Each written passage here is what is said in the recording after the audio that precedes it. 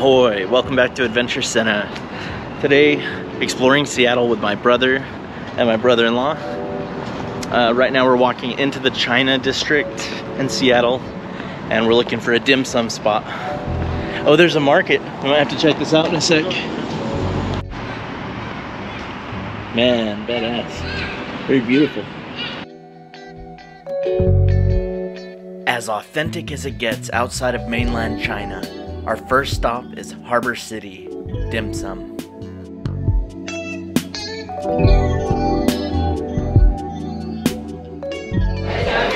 Okay, so we just walked into Harbor City here. There's a bit of a wait. You can see it's very popular. So it's a good sign. Yeah, it's a very good sign if a place is popping like this.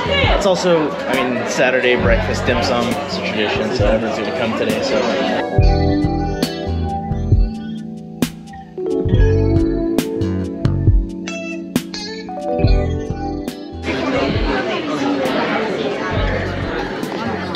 Broccoli, fried tofu, I don't know, barbecue pork. Those are the beef. Yeah, some ribs. Beef short rib. Yeah, some shrimp. Shumai. Yep. And it's like a daikon cake. Daikon cake. Did you order that one? Yeah. And there's some more coming, so we're gonna start chowing down on what we got. So this is what's inside of the grape leaf wrapped ones. It's rice with like barbecue pork, I think. So here we have the beef rice roll and the shrimp rice roll. Beautiful.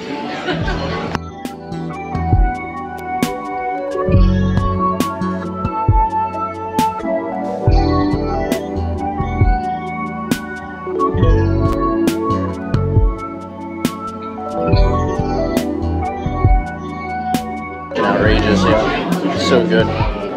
This one's amazing. This one's going close to the top of my list. I know it off the bat. This is 10 items. We're about 5 more. What?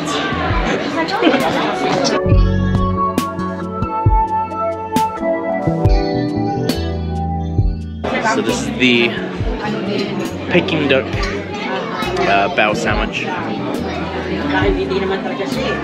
Damn, that is so ridiculous. That skin is like bacon. This is fire. Definitely worth a shot. Don't be sketched out by the carcasses hanging in the window.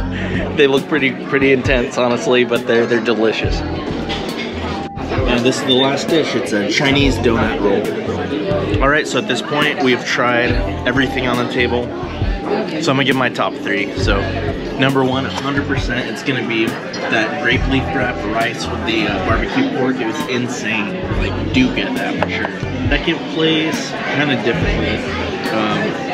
Yeah, Peking duck. Hate to say it. It's not exactly dim sum, but it's ridiculous. Like, you have to get it. Third place for me is gonna be this barbecue rice roll. It's beautiful. It's very good. I have to agree with you on the first place, on the grape leaf wrapped one for first place. Second place, I'm gonna say the Peking duck. And third place for me was the shumai. He loved that shumai. It's right here, actually. Oh, they're eating one, yeah. I agree, the shumai was delicious. I would easily put that as my 4th personally. What's your top 3, Michael? I would say the one with the leaf. That was my favorite one. This one, yeah, the one that was wrapped in a leaf. Yeah, the leaf wrap. Yeah, that one. And then I would say I love this one, the barbecue pork rice roll. Yeah, it was bomb. And then my last one would probably be the Peking duck. Yeah, fire. Can't go wrong. All right, there you have it. You really can't miss if you pick these items here. So, Sam Shepard is rumored to be on the streets of Seattle right now, folks. We're gonna find him. Therapeutic massage.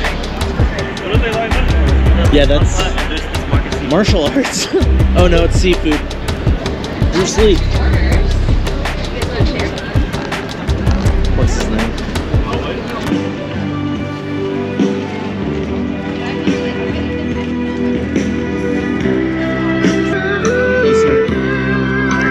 Yes, sir. Thank you.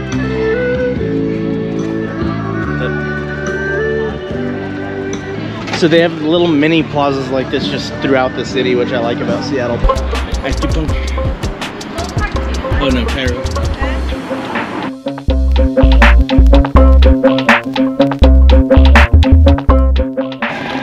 just checking out one of the markets in Chinatown, Seattle.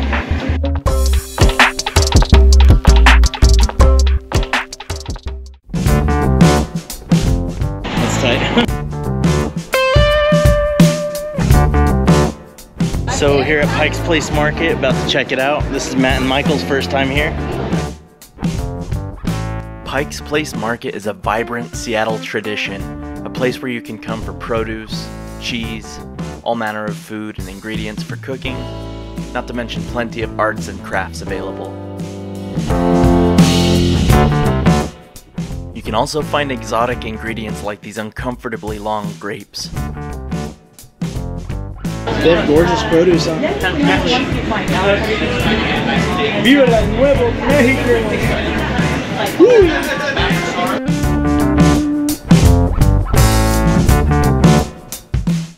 Outside of just shopping, you can find a number of restaurants, bars, and cafes hidden away throughout Pike's Place Market. It's also an excellent place to snag something to go for a snack. You can look at the logo, Matthew, it's slightly different. It's the original logo for Starbucks.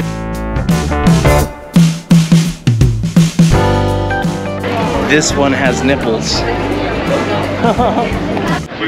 Mama don't know daddy's getting hot. It'll be hard to impress you if you don't like food, arts, or crafts, but the waterfront itself is just a beautiful place to come hang out if nothing else.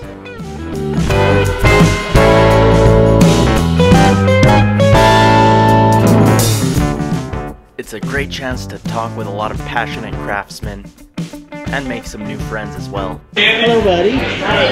Market go.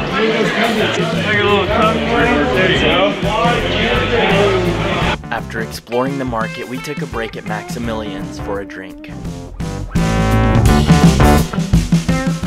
Ignore these plastic bags, they're not illicit substances, they're actually just smoked fish.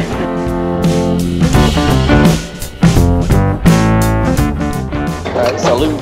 Cheers. Cheers, Mike. Yeah, there you go, Matthew, your dreams are true. Please don't touch it. I can smell the mintiness. The mintiness is overwhelming. I do not recommend coming here, especially if you have small children, and you're about to see why. Don't eat it, buddy. Don't eat it, buddy. That's gross. And yes, I did tattletale on this kid to his parents. You're about to witness a mythical creature. We've encountered a bridge troll. He has a hell of a schnoz.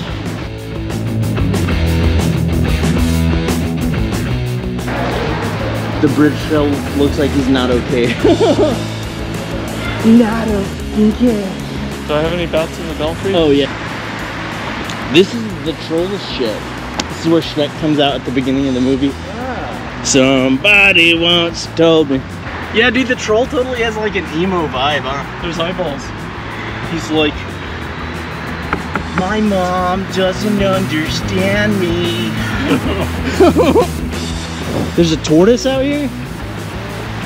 Don't tempt me with a good time. Ah! What is up with his head? That's very penile. Let's be honest, that doesn't look like a turtle.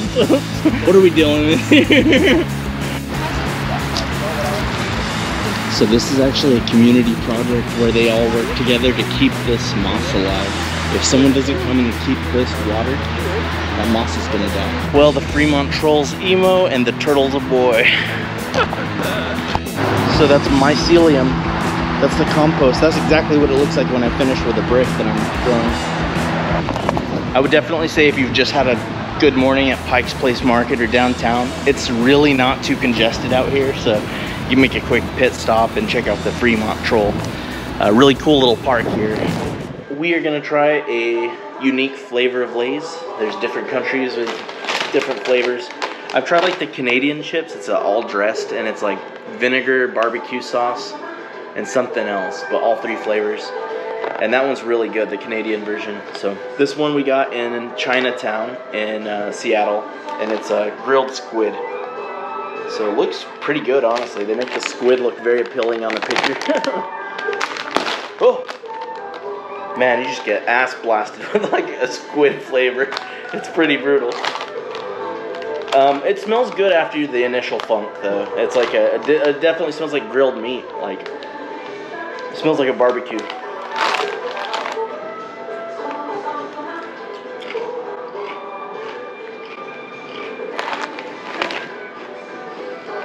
That doesn't taste fishy even slightly. It's just savory and delicious. It's like tangy grilled meat. Tangy grilled meat. These are fucking amazing. I'm gonna give that a 9 out of 10 for chips, honestly. This is like better than most American flavor of Lay's. Yeah, they smell fishy, honestly, but they don't taste like it, so. Those are good. If you fall, it's gonna bonk you. It'll bonk. So this is the Lincoln Park Beach Trail. It's honestly pretty scary, honestly. So this is the Lincoln Park. I think the band Lincoln Park was like themed after this place. It has to be. Yeah. We're gonna listen to Lincoln Park on this beach, dude. Beautiful, man. So what you're looking at now is called the Puget Sound. It's the bay essentially. So here we have a bench. It's not just any bench. This one is dedicated. I can't read that. It's like Nordic or something. So looking at the construction of this bench, quite low to the ground. It is made of wood for the material that touches you. I like that. And solid metal frame. It's aged, but it's still well constructed. Just sitting on it. Okay, so I'm a 6-foot guy. I'm like average. Matt, you're a tall guy. What do you think of that? It's not too bad. Your legs are a little elevated for like more than the average person, I would say, at a bench, but it doesn't look uncomfortable. For me, it's perfect. I think at 6 foot, it's a perfectly shaped sized bench. Now we have to consider the ambiance, the atmosphere. There's sailboats. It's a cool vibe here, honestly. Very comfortable bench. Yeah, I'm gonna give it high marks. This gets like a 4.5 out of 5 for me. What do you think? So what's your rating for this bench? I would say probably a 4. A 4 is solid. Okay, I'm in that same ballpark, so we agree. This is a good bench.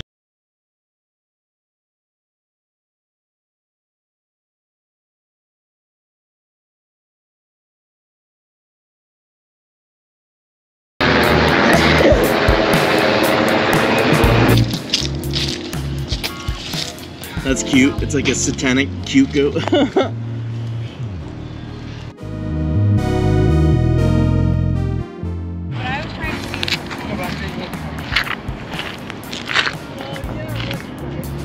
It's to the north. Here we are at Gasworks Park. So it's an iconic view of the Seattle skyline. Unfortunately, there's some wildfire nearby and it's kind of ruining the view with a bit of haze. Not totally ruined. You can see the Space Needle in the city center for Seattle. Oh, I guess it's sort of a little riddle. There's all the zodiacs. Leo, Cancer. Oh, so you must stand in a different spot depending on what season it is if you want to know what time it is. You are the center of the sundial. And so if it's summertime, you need to stand in the summer quadrant. It's like over there, I think, on the right. So this is the summertime. Is it 1? Yeah, right now it's 1:30. So if you stand on the summer panel, your shadow will become the sundial. So it's 1 o'clock, and that's what the sundial reads. There's the Gasworks. Steampunk factory. So here at Gasworks, you can actually explore some of the old industrial structures. I hope you enjoyed part 1 of this Seattle guide.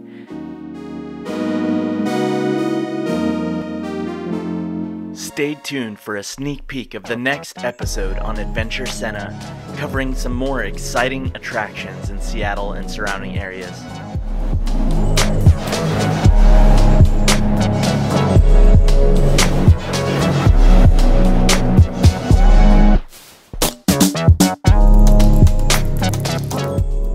As always, thank you for watching Adventure Sena. Please like, share, subscribe, and hit that notify bell if you enjoy our videos.